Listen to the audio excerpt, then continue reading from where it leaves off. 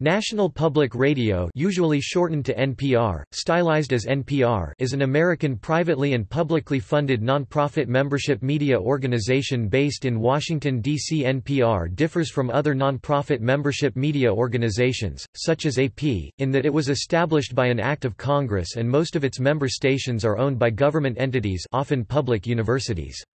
It serves as a national syndicator to a network of over 1,000 public radio stations in the United States. NPR produces and distributes news and cultural programming.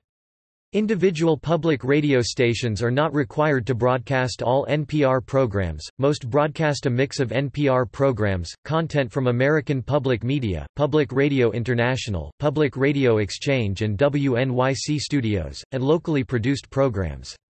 The organization's flagship shows are two drive-time news broadcasts, Morning Edition and the afternoon All Things Considered. Both are carried by most NPR member stations, and are among the most popular radio programs in the country.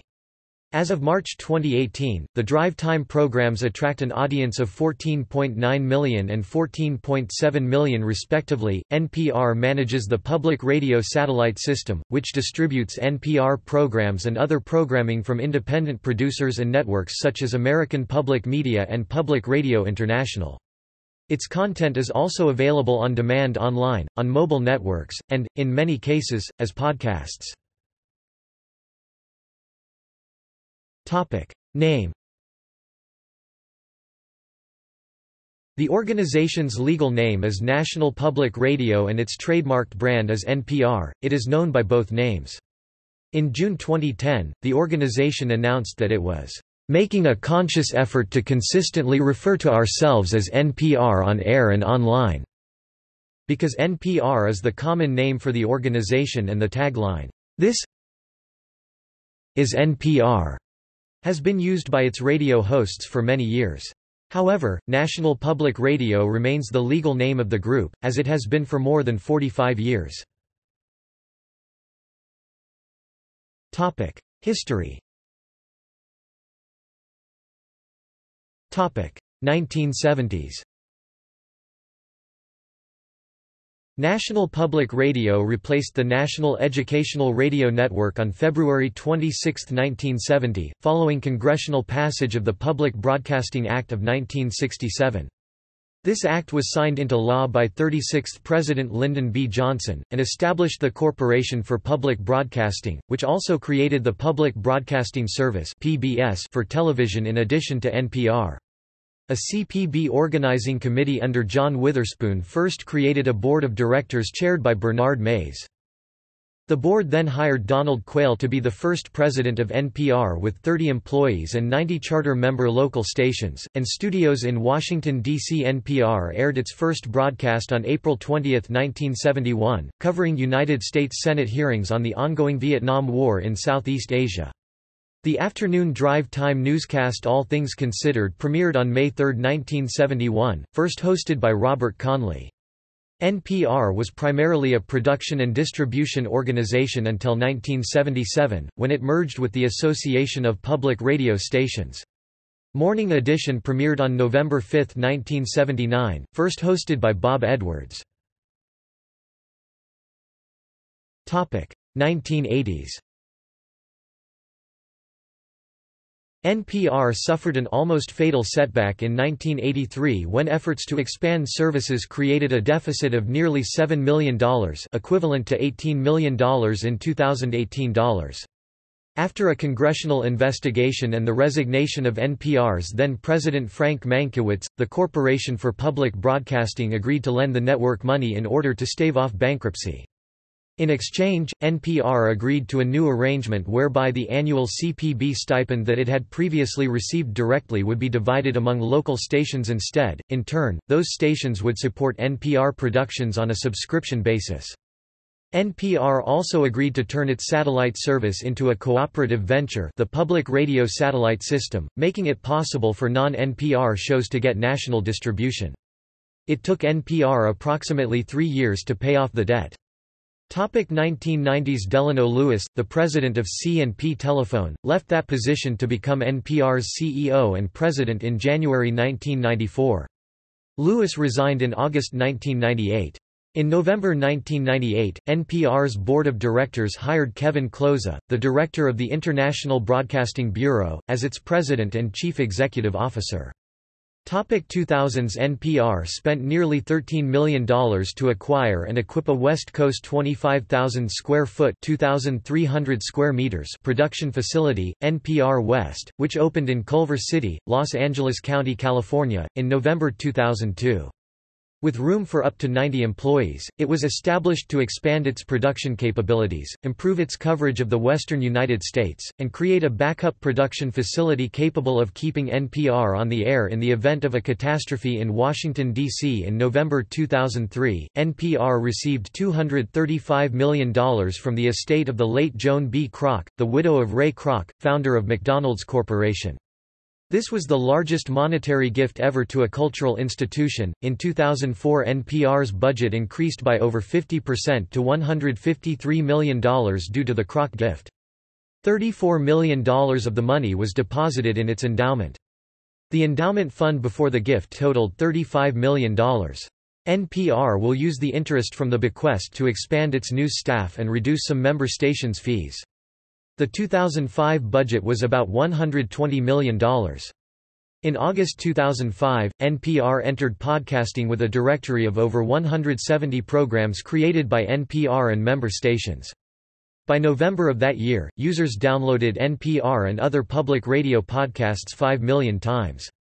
10 years later, by March 2015, users downloaded podcasts produced only by 94 million Nepalese rupees times, and NPR podcasts like Fresh Air and TED Radio Hour routinely made the iTunes Top Podcasts list. Ken Stern became chief executive in September 2006, reportedly as the hand-picked successor of CEO Kevin Klose, who gave up the job but remained as NPR's president. Stern had worked with Klose at Radio Free Europe. On December 10, 2008, NPR announced that it would reduce its workforce by 7% and cancel the news programs Day to Day and News and Notes. The organization indicated this was in response to a rapid drop in corporate underwriting in the wake of the economic crisis of 2008. In the fall of 2008, NPR programming reached a record 27.5 million people weekly, according to Arbitron ratings figures. NPR stations reach 32.7 million listeners overall. In March 2008, the NPR board announced that Stern would be stepping down from his role as chief executive officer, following conflict with NPR's board of directors over the direction of the organization, including issues NPR's member station managers had had with NPR's expansion into new media at the expense of serving the stations that financially support NPR. As of 2009, corporate sponsorship made up 26% of the NPR budget. 2010s. In October 2010, NPR accepted a $1.8 million grant from the Open Society Institute. The grant is meant to begin a project called Impact of Government that was intended to add at least 100 journalists at NPR member radio stations in all 50 states by 2013. The OSI has made previous donations, but does not take on-air credit for its gifts. In April 2013, NPR moved from its home of 19 years 635 Massachusetts Avenue NW to new offices and production facilities at 1111 North Capitol Street, Northeast in a building adapted from the former C&P telephone warehouse and repair facility. The new headquarters, at the corner of North Capitol Street Northeast and L Street NW, is in the burgeoning Noma neighborhood of Washington. The first show scheduled to be broadcast from the new studios was Weekend Edition Saturday. Morning Edition was the last show to move to the new location. In June 2013, NPR canceled the weekday call-in show Talk of the Nation. In September 2013, certain of NPR's 840 full and part-time employees were offered a voluntary buyout plan, with the goal of reducing staff by 10% and returning NPR to a balanced budget by the 2015 fiscal year. Governance. NPR is a membership organization. Member stations are required to be non-commercial or non-commercial educational radio stations, have at least 5 full-time professional employees, operate for at least 18 hours per day, and not be designed solely to further a religious broadcasting philosophy or be used for classroom distance learning programming. Each member station receives 1 vote at the annual NPR board meetings, exercised by its designated authorized station representative, a rep. To oversee the day-to-day operations and prepare its budget, members elect a board of directors. This board is composed of 10 A-Reps, 5 members of the general public, and the chair of the NPR Foundation. Terms are for 3 years and are staggered such that some stand for election every year. As of March 2015, the board of directors of NPR included the following members: NPR member station managers Mike Crane, Director, Wisconsin Public Radio Betsy Gardella, President and CEO, New Hampshire Public Radio Kit Jensen, Chief Operating Officer WVIZ, PBS and 90.3 WCPN Ideastream, Chair of the Board Roger Lamé, General Manager, WXPN Karin Mathis, President and General Manager, KUOW Greg Petrovich, Executive Director, WSIU Public Broadcasting Florence Rogers, President and General Manager, Nevada Public Radio Mike Savage, General Manager, WBAA Carrie Swanson, Station Manager, Northwest Public Radio Connie Walker, General Manager, WUNC President of NPR Jarl Mahn, President and CEO Chair of the NPR Foundation Howard Wallner, Senior Vice President, retired, Starbucks Coffee Company Public Members of the Board Fabiola Arredondo, Managing Partner, Siempre Holdings Chris Boskin, Media Company Consultant Patricia Diaz-Dennis, Senior Vice President and Assistant General Counsel, retired, AT&T Paul G. Haga Jr., Chairman of the Board, retired, Capital Research and Management Company John S. Wodovich, Managing Partner of Concentric Capital, Vice Chair of the Board. The original purposes of NPR, as ratified by the Board of Directors, are the following: provide an identifiable daily product which is consistent and reflects the highest standards of broadcast journalism. Provide extended coverage of public events, issues and ideas, and to acquire and produce special public affairs programs. Acquire and produce cultural programs which can be scheduled individually by stations. Provide access to the intellectual and cultural resources of cities, universities and rural districts through a system of cooperative program development with member public radio stations. Develop and distribute programs for specific groups: adult education, instruction, modular units for local productions which may meet needs of individual regions or groups, but may not have general national relevance. Establish liaison with foreign broadcasters for a program exchange service. Produce materials specifically intended to develop the art and technical potential of RadioNPR. Ombudsman, Public Editor. Elizabeth Jensenth, Ombudsman, Public Editor, responds to significant listener queries, comments and criticisms. The position reports to the President and CEO Jarl Mahn. Elizabeth Jensen was appointed to a 3-year term in January 2015. Funding. In 2010, NPR revenues totaled $180 million, with the bulk of revenues coming from programming fees, grants from foundations or business entities, contributions and sponsorships. According to the 2009 financial statement, about 50% of NPR revenues come from the fees it charges member stations for programming and distribution charges. Typically, NPR member stations receive funds through on-air pledge drives, corporate underwriting, state and local governments, educational institutions, and the federally funded Corporation for Public Broadcasting (CPB). In 2009, member stations derived 6% of their revenue from federal, state and local government funding, 10% of their revenue from CPB grants, and 14% of their revenue from universities. While NPR does not receive any direct federal funding, it does receive a small number of competitive grants from CPB and federal agencies like the Department of Education and the Department of Commerce. This funding amounts to approximately 2% of NPR's overall revenues. During the 1970s and early 1980s, the majority of NPR funding came from the federal government. Steps were taken during the 1980s to completely wean NPR from government support, but the 1983 funding crisis forced the network to make immediate changes. According to CPB, in 2009 11.3% of the aggregate revenues of all public radio broadcasting stations were funded from federal sources, principally through CPB. In 2012 10.9% of the revenues for public radio came from federal sources. In 2011, NPR announced the roll-out of their own online advertising network, which allows member stations to run geographically targeted advertisement spots from national sponsors that may otherwise be unavailable to their local area, opening additional revenue streams to the broadcaster. 2013 saw the launch of Center Stage, a mix of native advertising and banner ad featured prominently on the NPR homepage, above the fold. The launch partner for Center Stage was Squarespace. In 2014, NPR CEO Jarl Mann said the network would begin to increase revenue by having brands NPR views as more relevant to the audience underwrite NPR programs and requesting higher rates from them. Topic: Underwriting spots versus commercials. In contrast with commercial broadcasting, NPR's radio broadcasts do not carry traditional commercials, but has advertising in the form of brief statements from major sponsors which may include corporate slogans, descriptions of products and services, contact information such as website addresses and telephone numbers. These statements are called underwriting spots and, unlike commercials, are governed by specific FCC restrictions. In addition to truth in advertising laws, they cannot advocate a product or promote the goods and services of for-profit entities. These restrictions apply only to radio broadcasts and not NPR's other digital platforms. When questioned on the subject of how corporate underwriting revenues and foundation grants were holding up during the recession, in a speech broadcast on C-SPAN before the National Press Club on March 2, 2009, then-President and CEO Vivian Schiller stated, "Underwriting is down, it's down for everybody, this is the area that is most down for us, in sponsorship, underwriting, advertising, call it whatever you want, just like it is for all of media."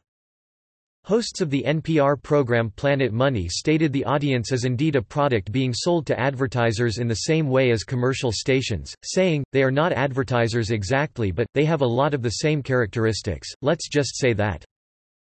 Audience. A Harris telephone survey conducted in 2005 found that NPR was the most trusted news source in the United States. According to 2009 NPR statistics, about 20.9 million listeners tune into NPR each week.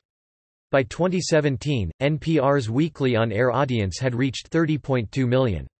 According to 2015 figures, 87% of the NPR terrestrial public radio audience and 67% of the NPR podcast audience is white.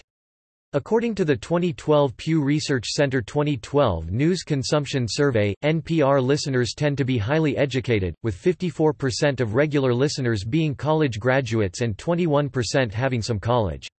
NPR's audience is almost exactly average in terms of the sex of listeners, 49% male, 51% female. NPR listeners have higher incomes than average. The 2012 Pew study showed that 43% earn over $75,000, 27% earn between $30,000 and $75,000. The Pew survey found that the NPR audience tends Democratic 17% Republican, 37% Independent, 43% Democratic and centrist 21% conservative, 39% moderate, 36% liberal. NPR stations generally subscribe to the Nielsen rating service, but are not included in published ratings and rankings such as radio and records. NPR station listenership is measured by Nielsen in both diary and PPM people meter markets. NPR stations are frequently not included in summary-level diary data used by most advertising agencies for media planning. Data on NPR listening can be accessed using respondent-level diary data. Additionally, all radio stations public and commercial are treated equally within the PPM data sets, making NPR station listenership data much more widely available to the media planning community. NPR's signature morning news program, Morning Edition, is the network's most popular program, drawing 14.63 million listeners a week, with its afternoon news magazine, All Things Considered, a close second, with 14.6 million listeners a week according to 2017 Nielsen ratings data. Arbitron data is also provided by Radio Research Consortium, a non-profit corporation which subscribes to the Arbitron service and distributes the data to NPR and other non-commercial stations and on its website. Digital media. NPR's history in digital media includes the work of an independent, for-profit company called Public Interactive, which was founded in 1999 and acquired by PRI in June 2004, when it became a non-profit company. By July 2008, Public Interactive had 170 subscribers who collectively operate 325 public radio and television stations and clients such as Car Talk, The World, and The Tavis Smiley Show. By the end of that month, NPR acquired Public Interactive from PRI. In March 2011, NPR revealed a restructuring proposal in which Boston-based Public Interactive would become NPR Digital Services, separate from the Washington, D.C.-based NPR Digital Media, which focuses on NPR-branded services. NPR Digital Services would continue offering its services to public TV stations. The technical backbone of its digital news publishing system is Core Publisher, which was built on Drupal, an open-source content management system. NPR has been dubbed as leveraging the Twitter generation because of its adaptation of the popular microblogging service as one of its primary vehicles of information. Of NPR's Twitter followers, the majority 67% still do listen to NPR on the radio. In a survey of more than 10,000 respondents, NPR found that its Twitter followers are younger, more connected to the social web, and more likely to access content through digital platforms such as its Peabody Award-winning website npr.org, as well as podcasts, mobile apps and more. NPR has more than one Twitter account including @NPR. Its survey found that most respondents followed between 2 and 5 NPR accounts, including topical account, show-specific accounts and on-air staff accounts. In addition, NPR's Facebook page has been at the forefront of the company foray into social media. Started by college student and fan Jeff Campbell in 2008, the page was quickly taken over by the organization, and over the last 2 years has grown to nearly 4 million fans and is a popular example of the company's new focus on a younger audience. NPR also has a YouTube channel featuring regularly posted videos covering news and informational subjects. In May 2018, a group led by NPR acquired the podcasting app Pocket Casts. NPR One. In July 2014, NPR launched NPR One, an app for iOS and Android smartphones and other mobile devices, which aimed to make it easier for listeners to stream local NPR stations live, and listen to NPR podcasts by autoplaying content and permitting easy navigation. Since launch, NPR has made the service available on additional channels, Windows mobile devices, web browsers, Chromecast, Apple CarPlay, Apple Watch, Android Auto, Android Wear, Samsung Gear S2 and S3, Amazon Fire TV, and Amazon Alexa-enabled devices. Programming. Programs produced by NPR. News and public affairs programs. NPR produces a morning and an evening news program, both of which also have weekend editions with different hosts. It also produces hourly newscasts around the clock. All Things Considered, NPR News evening news program hosted by Audie Cornish, Ari Shapiro, Mary Louise Kelly, and Ailsa Chong.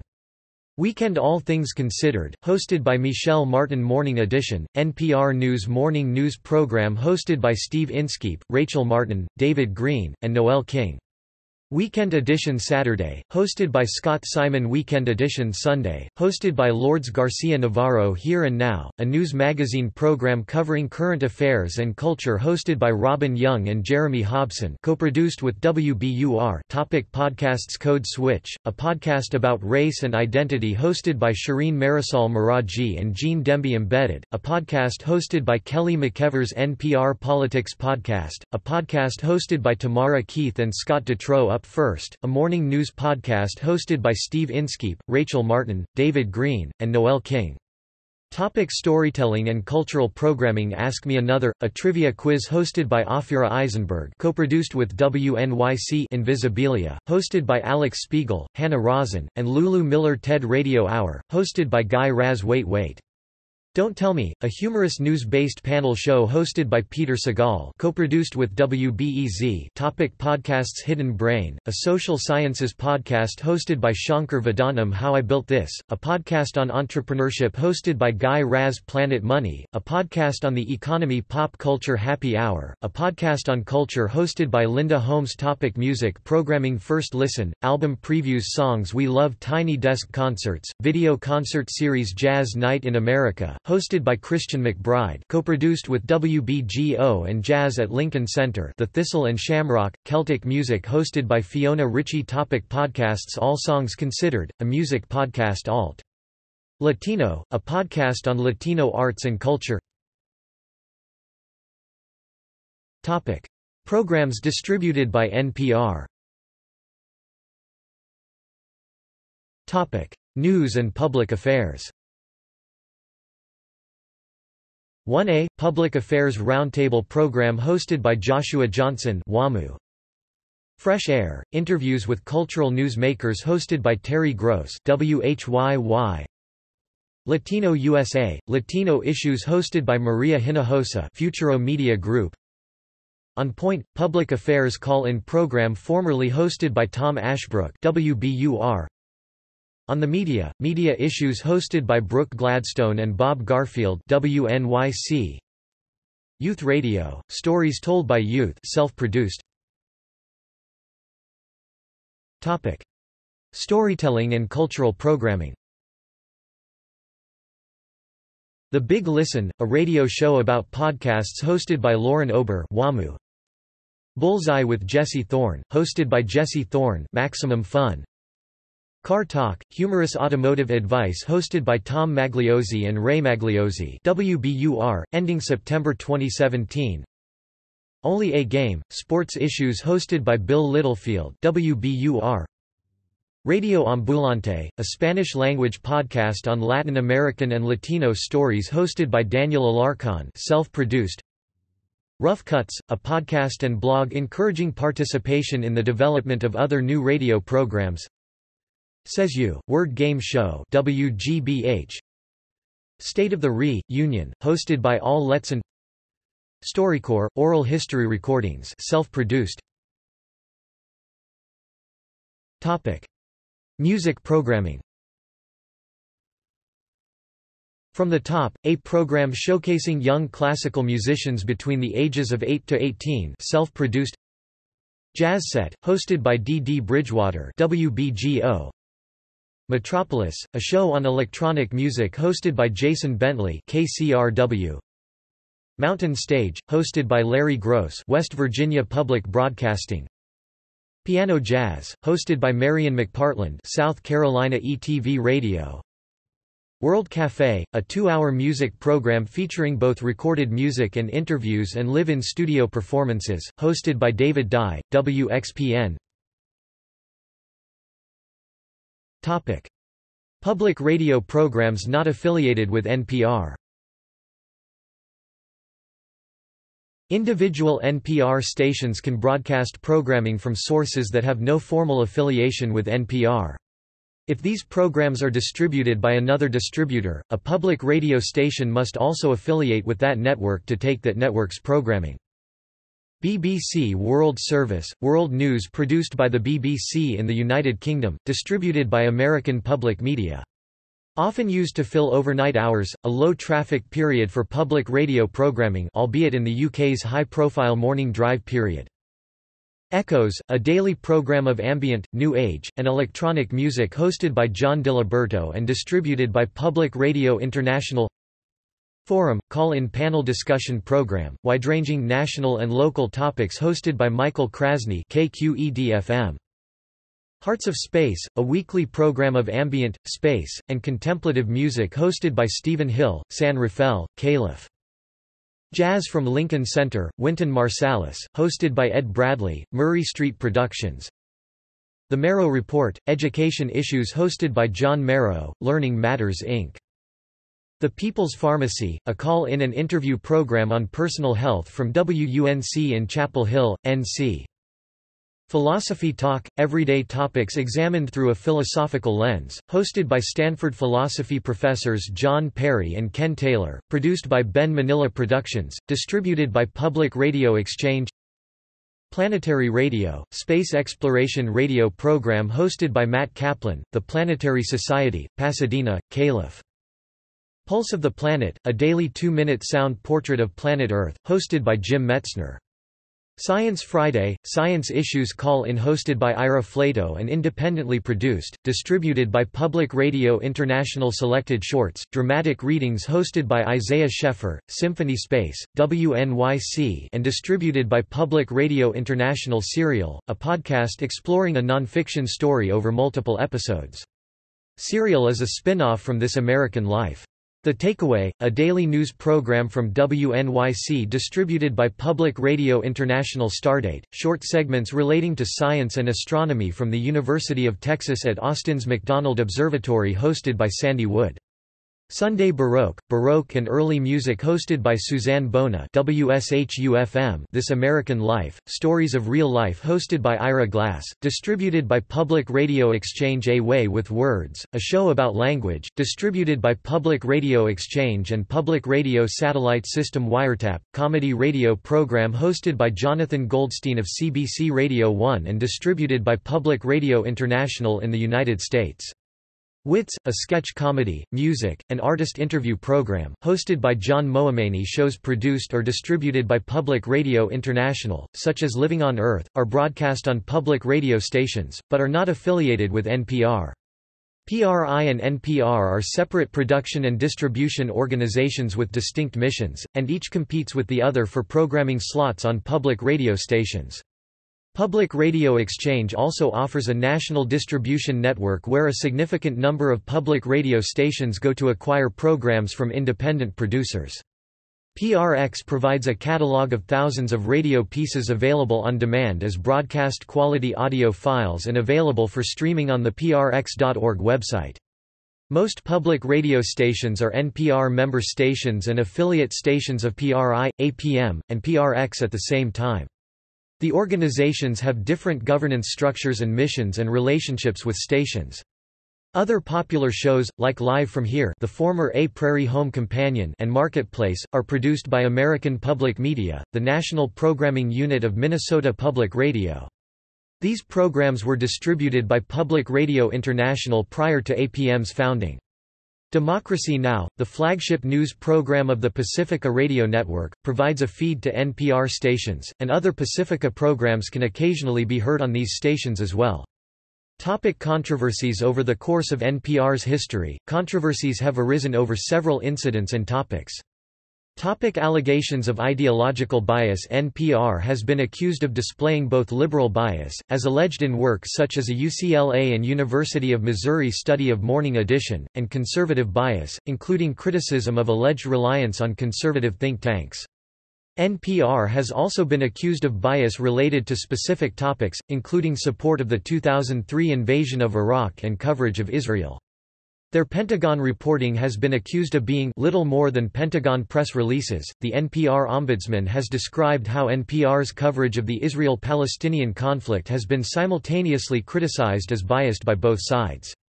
UT Austin journalism professor and author Robert Jensen has criticized NPR as taking a pro-war stance during coverage of Iraq war protests. In 2002 and 2003, surveys and follow-up focus groups conducted by the Torrance Group and Lake Snell Perry and Associates have indicated that the majority of the U.S. adult population does not believe that the news and information programming on public broadcasting is biased. The plurality of Americans indicate that there is no apparent bias one way or the other, while approximately 2 in 10 detect a liberal bias and approximately 1 in 10 detect a conservative bias.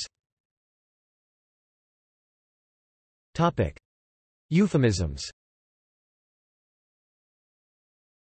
In a controversial act, NPR banned in 2009 the use of the word torture in the context of the Bush administration's use of enhanced interrogation techniques.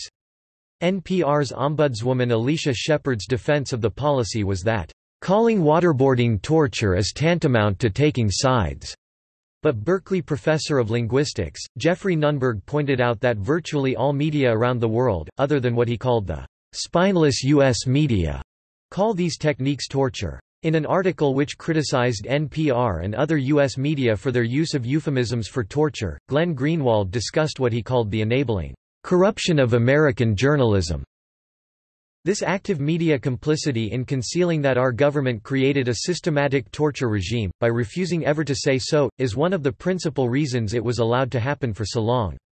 The steadfast, ongoing refusal of our leading media institutions to refer to what the Bush administration did as torture, even in the face of more than 100 detainee deaths, the use of that term by a leading Bush official to describe what was done at Guantanamo, and the fact that media outlets frequently use the word torture to describe exactly the same methods when used by other countries, reveals much about how the modern journalist thinks. Sexual harassment. In October 2017, sexual harassment charges were leveled against Michael Oreskes, Senior Vice President of News and Editorial Director since 2015. Some of the accusations dated back to when he was Washington, D.C. bureau chief for The New York Times during the 1990s, while others involved his conduct at NPR.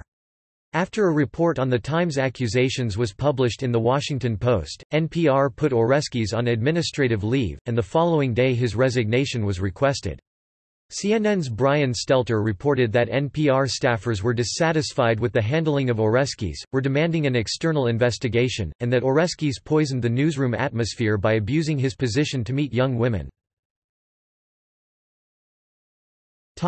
Live from Death Row commentaries. In 1994, NPR arranged to air, on All Things Considered, a series of 3-minute commentaries by Mumia Abu-Jamal, a journalist convicted in a controversial trial of murdering a Philadelphia police officer.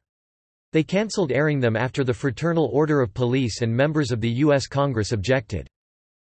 Juan Williams comments On October 20, 2010, NPR terminated senior news analyst Juan Williams's independent contract over a series of incidents culminating in remarks he made on the Fox News Channel regarding Muslims.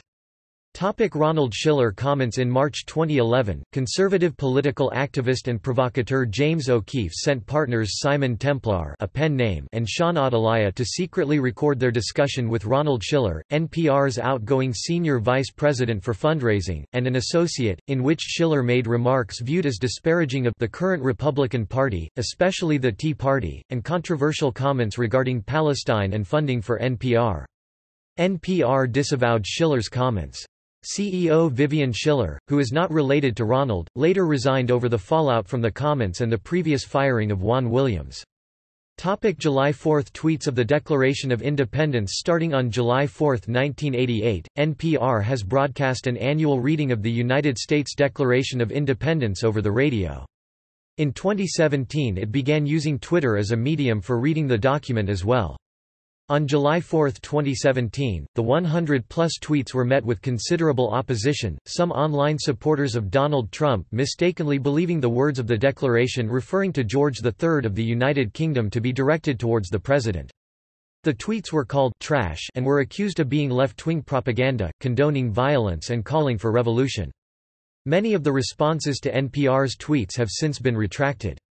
Publications source: The NPR Guide to Building a Classical CD Collection by Ted Libby 1994, ISBN 1563050551-X. The NPR Classical Music Companion, An Essential Guide for Enlightened Listening by Miles Hoffman 1997, ISBN 0618619453. The NPR Classical Music Companion, Terms and Concepts from A to Z by Miles Hoffman 1997, ISBN 0395707420. The NPR Curious Listener's Guide to Classical Music by Tim Smith 2002, ISBN 0399527958. The NPR Curious Listener's Guide to Jazz by Lauren Schoenberg 2002, ISBN 0399527994-X. The NPR Curious Listener's Guide to Opera by William Berger 2002, ISBN 0399527994-X. 27435. The NPR Curious Listener's Guide to Popular Standards by Max Morath 2002, ISBN 0399527443. The NPR Curious Listener's Guide to American Folk Music by Kip Lornell 2004, ISBN 0399530339. The NPR Curious Listener's Guide to World Music by Chris Nixon 2004, ISBN 0399530320. The NPR Curious Listener's Guide to Blues by David Evans 2005, ISBN 0399530720-X. The NPR Curious Listener's Guide to Celtic Music by Fiona Ritchie 2005, ISBN 0399530711. The NPR Listener's Encyclopedia of Classical Music by Ted Libby 2006, ISBN 0761120726. See also also Australian Broadcasting Corporation, BBC Radio, Canadian Broadcasting Corporation. List of NPR personnel, list of NPR stations. NPR Berlin, the only NPR affiliate operated by NPR itself. PBS.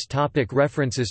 Further reading. Gibson, George H. Public Broadcasting, The Role of the Federal Government, 1919–1976, Praeger Publishers, 1977. ISBN 9780030228315. OCLC 3167293. Macaulay, Michael P. NPR, The Trials and Triumphs of National Public Radio, Columbia University Press, 2005. ISBN 9780231121606. OCLC 937175101.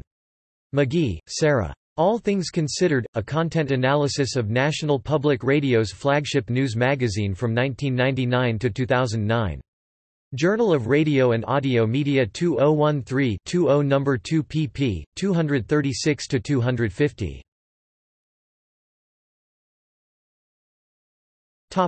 External links. Official website.